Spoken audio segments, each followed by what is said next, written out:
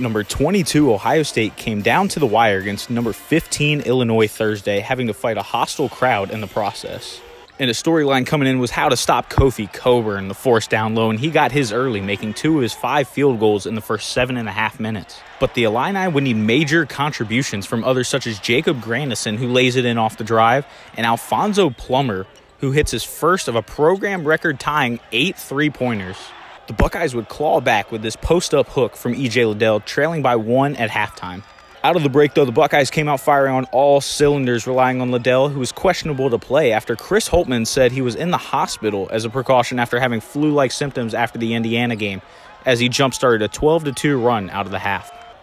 And Malachi Branham, ladies and gentlemen, this kid's only a freshman throwing down hammers like that. 21 of his 31 total points came in the second half, and it felt as if every time he touched the ball and put up a shot, it was going to fall.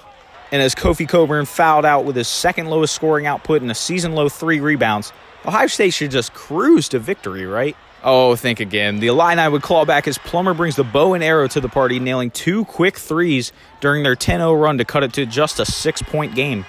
But with the game sitting at 80-78, Liddell fights through the booze he received every time he touched the ball to drain a clutch mid-range jumper with just a minute to go to put the Buckeyes up 4.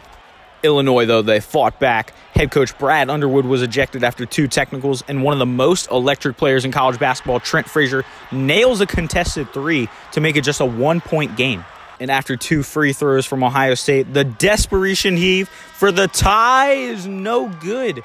And the Buckeyes hang on for the road upset 86-83 as they travel to Maryland Sunday to take on the Terrapins at 4 p.m. on CBS. For the Lantern, I'm Casey Smith.